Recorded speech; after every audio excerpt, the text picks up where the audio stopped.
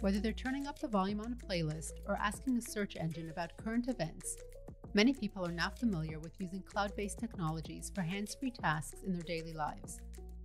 In the research realm, cloud-based systems provide scientists with remotely controlled equipment, allowing experimental breakthroughs from any location with computer access. Remote labs and cloud-connected instruments are revolutionizing the way researchers approach benchwork, improving scientific discovery and education by enabling accessible and automated workflows. Welcome to The Scientist Speaks, a podcast produced by the Scientist Creative Services team. Our podcast is by scientists and for scientists. Once a month, we bring you the stories behind newsworthy molecular biology research. In this month's episode, Deanna MacNeil from the Scientist Creative Services team spoke with Mohammed Mostajo-Radji from the University of California, Santa Cruz, Brandon Sutherland from University of Toronto's Accelerator Consortium, and Dana Cortade from Align to Innovate, to learn about connecting experiments to the cloud in the current era of remote research technologies.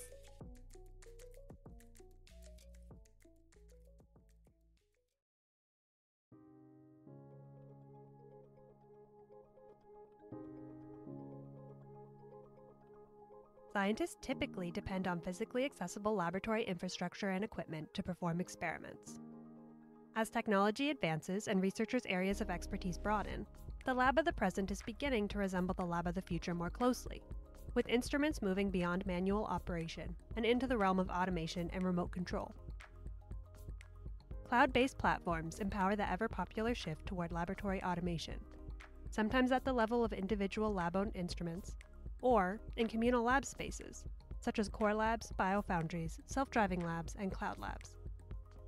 In the past 20 years, remote research has become more and more commonplace, especially for science and engineering education.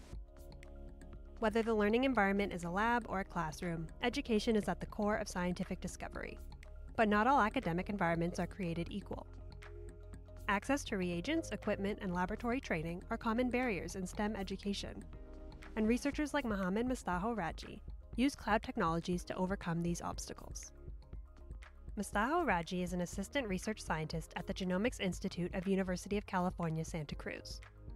Along with his colleagues at UCSC, who engineer automated lab technologies, his team combines existing cloud-based servers with in-lab techniques, such as cell culture, microscopy, and brain organoid electrophysiology, to implement remote project-based education programs.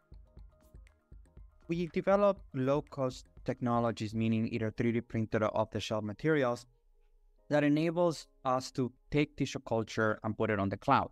This can be microscopy, it can be electrophysiology, it can be fluidics. We developed this technology in the context of research as part of a consortium called the Brain Engineers. When the pandemic hit, we realized that our technology could be applied now in the education setting. My background is on neuroscience, but I also used to do a lot of nonprofit work in STEM education in Hispanic populations, primarily in Latin America. What we have focused on recently is to try to bring science education and project-based learning specifically to underserved populations throughout the United States and the world, with a particular focus on students who otherwise would not have access to experimental education. Accessible science education accounts for factors such as internet speed, equipment costs, and material availability. Learning from past experiences working with students in the Amazon and the Andes, where internet access was not always quick enough for lab-made servers, Mostajo-Radji's team began using adaptive technologies that already exist. They piggyback onto cloud servers that enable basic live streaming, so that students can remotely observe experiments in real time, even in settings with low internet connectivity. The researchers work alongside teachers and students who design their own projects based off of their interests, such as screening molecular compounds with neuronal cell cultures. Mostajo-Radji's team cultures the neurons. The students make extracts from supplements found at the closest pharmacy, and after the research team applies the extracts to the cells, microscopes transmit live cell imaging to the students through streaming servers. The students observe the cultures, analyze the data, and present their findings at the end of the experiment. This semi-remote approach enables student-driven experiments in classrooms that may not otherwise have access to research materials such as cell culture equipment or microscopes. It also facilitates cross-disciplinary education that often leads to creative research questions, such as investigating how electrical cues from music influence connections in the brain. We have worked with electrophysiology, and that has been particularly interesting because it allows us to reach students who are normally not in the biological fields, such as computer science and mathematics. We have worked with a classroom very recently, having students put brain organoids into high-density multi-electrode arrays and having them code simulation patterns to then analyze how the different simulation patterns affect the short-term and long-term plasticity of the neuronal network. That, to me, was a fascinating experiment. It was, again, driven a lot of it by the students. We just told them they can do any stimulation pattern they want. And they came up with some very, very creative ideas. For example, some of them actually tried to encode songs, well-known symphonies, as well as some traditional African songs into the organoid. So we use these multi-electrode arrays that have over 26,000 electrodes. Once you put an organoid on top of this MEA, you basically get 3 to 4 electrodes per neuron in the surface of the organoid. The interesting part is that you can take any 32 of the electrodes and convert them into simulation electrodes. The students basically try to code the song itself, but by each of the instruments as one of the electrodes. Just wanted to see how the circuit would change. They're mathematics students, so they were looking now at like probability of synapses between different neurons. Again, I thought it was a very smart idea. I was a little bit skeptical at the beginning, so I was surprised when they actually saw differences between the different frequencies. But again, these are very, very early days. This was the very first time we tried this. The creativity behind these experiments is enabled both by remote access to research technologies in the classroom and by supportive social factors. With the help of the cloud and motivated teachers, high school students get to ask and investigate scientific questions that do not necessarily have known answers. Mostajo-Radji believes that this scientific experience, as well as the students' familiarity with the concept of the cloud, contributes to the success of project-based science education. Although the COVID pandemic brought the need for remote science education tools into sharp focus for Mostajo-Radji's current work, he acknowledges that cloud-based alternatives to hands-on experiments are far from new concepts. Today, academic scientists develop interdisciplinary research technologies themselves, or they outsource their experiments to commercial remote lab spaces such as cloud labs, which have a broader scope of instruments than a conventional research lab and enable fully remote applications. We have not invented cloud laboratories in any way. I would say that the companies came well before us. My thought is that they're both really, really good approaches. It depends on what the purpose is. For us, it's all about scale. It's all about reaching communities, but it's also all about sharing the technologies. We have established the Live Cell Biotechnology Discovery Lab, which we believe is becoming a very interesting makerspace, bringing together engineers, biologists, and social scientists to think about not only developing the technology, but also how do we use the technologies in a true pedagogical setting and how to make research that is also impactful, both for education as well for the social sciences.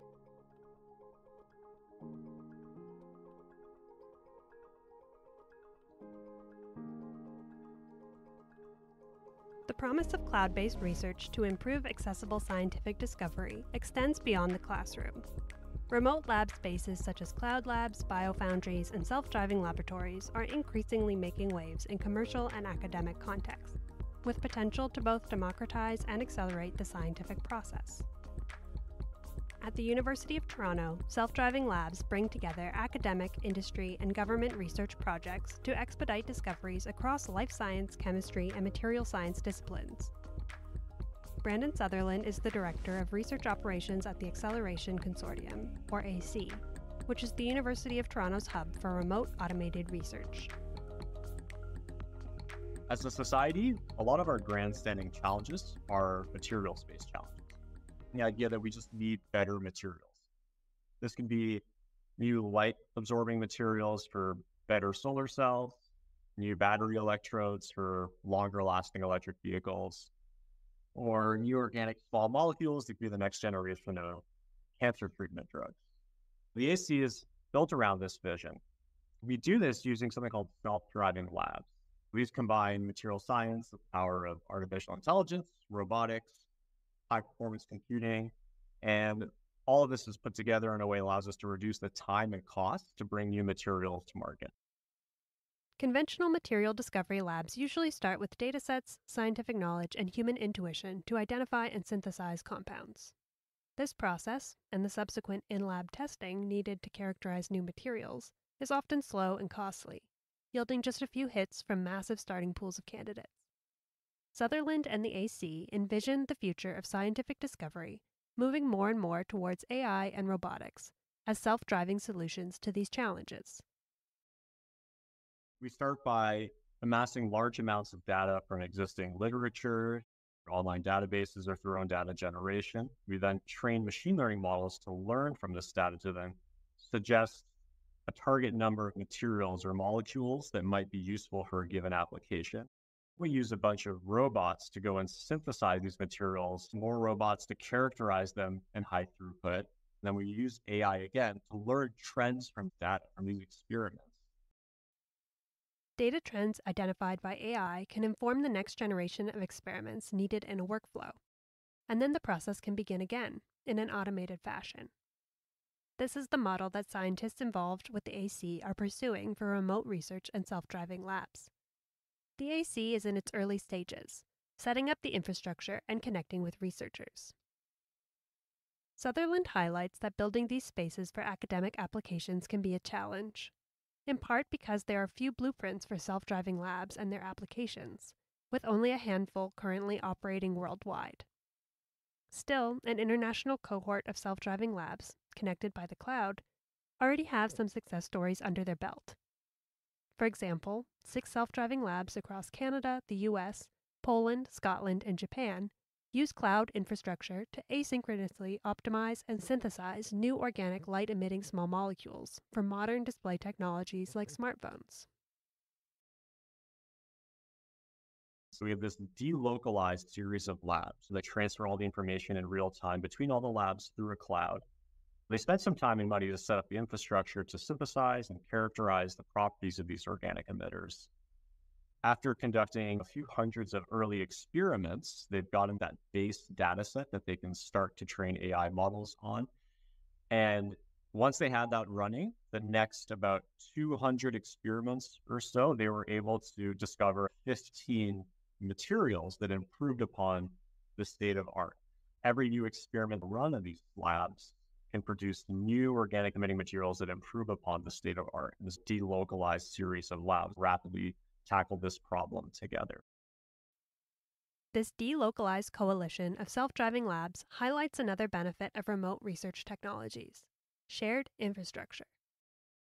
Just as each classroom or teaching lab might not be equipped with every possible resource, research facilities face challenges related to funding, instrument availability, and operating expertise. One goal of the AC is to build self-driving user facilities that bypass these differences, similar to a cloud lab where researchers can remotely request and perform experiments that they may not have direct access to in their local environment. The goal here is not just to improve the quality, speed, and cost, but also to help level the discovery playing field. You can have a self-driving lab that just sits somewhere and it's used by the individuals in that lab space, versus a self-driving lab that is a user facility where individuals around the world or within a country can go and request experiments. What we're trying to build out will be more cloud lab-like. As we move more and more towards these cloud lab-like facilities, if you're a researcher in a country that may not be as well funded, for example, as say big labs in the US, I think it'll reward researchers with the right ideas that ask the right scientific questions. And it'll be less rewarding to the researchers that can amass the most amount of equipment and infrastructure. I think it's a great step towards democratizing science globally.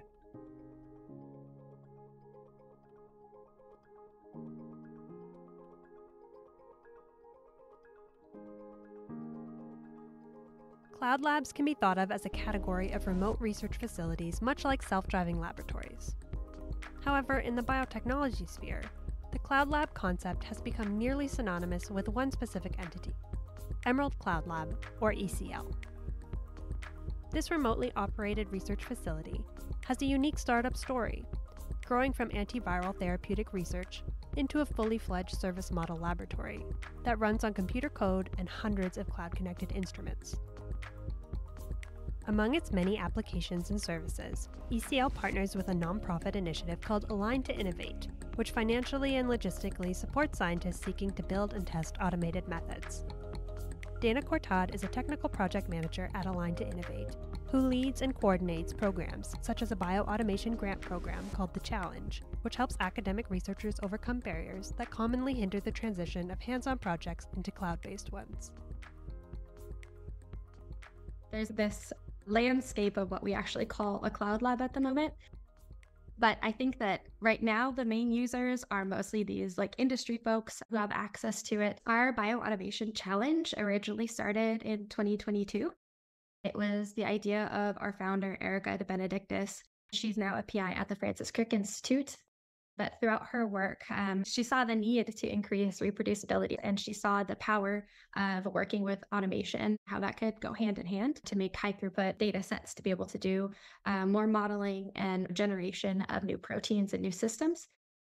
When she learned about Emerald Cloud Labs, so she learned about cloud labs in general, she realized that there was this barrier for academics to be able to justify using their services, because double dipping into your own capital equipment and going out and paying for something on the cloud lab, it seemed like it was kind of this hard thing to do for a lot of academic groups. She was able to develop this grant program and onboard several different academic labs.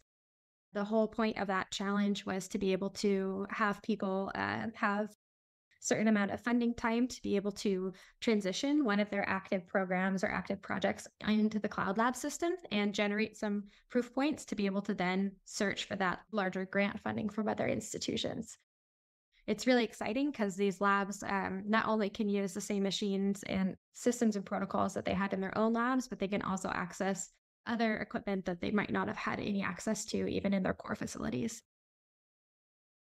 Beyond funding and equipment access, Cortade's work on the challenge includes recruiting individual contributors to develop pipelines of code that instruct a wide range of scientific protocols on the ECL platform. These pipelines lower energy barriers to cloud-based methods for researchers who are just getting started with remote and automated systems. Align to Innovate also operates several other programs, including the tournament and the datasets, which work independently but also feed into one another, synergizing Align's efforts to make cloud-based research a reality for more academic scientists. The challenge program, which is the bioautomation challenge, that's interacting with cloud labs and developing open source protocols for life science pipelines, protein engineering pipelines. Our second program, the protein engineering tournament, is similar to CASP, which was the tournament that enabled AlphaFold to be created. The form of the tournament is actually in two stages. We have an in silico part of the tournament where we've given data to teams and had them use their methods to predict properties from sequences. Then we picked the best teams and put them into an in vitro round where the teams got more data and we asked them to predict even better sequences. We're currently actually experimentally expressing them, bringing them into the lab, and we're going to be characterizing them and deciding the winner by experimentation, which is pretty exciting. Our third program is the Open Datasets Initiative. And with this, our goal is to be able to ask scientists around the world what new datasets they need to be able to generate these really amazing machine learning predictive models. We've been interviewing people and making workshops and bringing together like-minded scientists to work out proposals around things like sequence to expression data sets or sequence to function data sets. Within the next 2 years, we have the funding to be able to generate 2 to 3 of these very large data sets and give them and their protocols all open sourced to the public. Open access resources like datasets and protocols are critical for expanding the realm of remote research into the academic setting. It's a common thread among Align's programs. The challenge produces open source protocols and code for cloud-based experiments. The in vitro portion of the tournament will generate shareable data from open protocols using cloud platforms. And the Datasets Initiative will create large-scale living datasets that anyone can access. As more labs gain access to cloud-based and automated methods, whether within their own labs, in core facilities, or through commercial entities like cloud labs, scientists will also need to understand how to interact with and program new computational technologies. This may be an added barrier in the life sciences, where hands-on experiments that do not require computer science training are still the bread and butter in most labs. Telling a robot how to pipette liquid from one tube into another, for example, is not as intuitive as moving your arm between samples. Researchers need to speak computer-based languages and reimagine experimental design through a computational lens, which are additional aspects of remote research that are improved by open-source approaches. That's something that these companies are working on, but also we're seeing communities popping up to have shared protocols, being able to show shared scripts for controlling these different devices. That's really letting scientists who are approaching this for the first time engage in this kind of science, high-throughput science, automated science, from the get-go. It's incredible to see how this is going to change how we do science and how we think about science. When we're talking about people accessing the equipment, it's not going to be the old structure of people going in and learning from the basics with these machines, how to calibrate them, how to keep them up and running, how to interact with them in a core facility. Instead, you'll be able to see a couple of lines of code that help you control something as complicated as an HPLC. You could have somebody do an HPLC run just as a test the first time that they access this cloud lab. I think that the way that we think about what kinds of experiments we can do will change, and the types of experiments you'll see within a single lab will change. The groundwork for these changes now exists in the form of cloud-connected instruments, but of course there are still growing pains that accompany this expanding field. Whether it's in the classroom or the research lab, Cortade, Sutherland, and Mostajo-Radji all highlight specific speed bumps that slow the progress of remote research in academic settings: cost, and facing the learning curve of new technologies. It's a risk to move towards the unknown, but risks also hold opportunity, a concept that scientists are known to embrace. It's like us these days using a thermocycler or any other piece of equipment. If you go back 20 years, people had to have a lot of different types of knowledge to be able to control the electrical components or build it to be able to do the cycles they actually wanted. And now scientists can go and have very deep knowledge in another area and use just the basic user input for the thermocycler. I think that's the same transition we're going to be seeing with all of this lab automation. We're just going to get really deep in other areas of science and other knowledge areas.